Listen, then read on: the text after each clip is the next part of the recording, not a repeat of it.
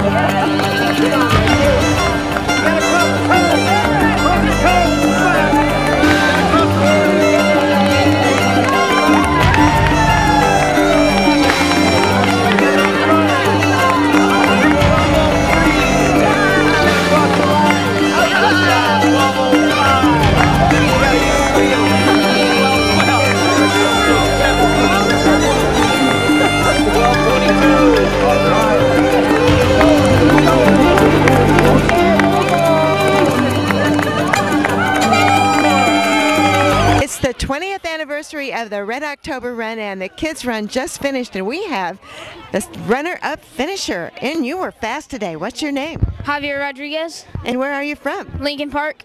Have you run 1 mile races before? Yes. So this was a pretty good one for you, wasn't it? Yeah. Tell us about your race.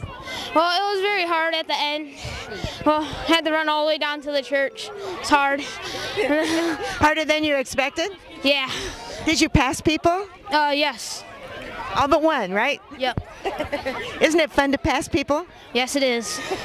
So have you ever run farther than a mile? Or I went on a bike ride for 20 miles with my brother. Oh, that's far. Yeah.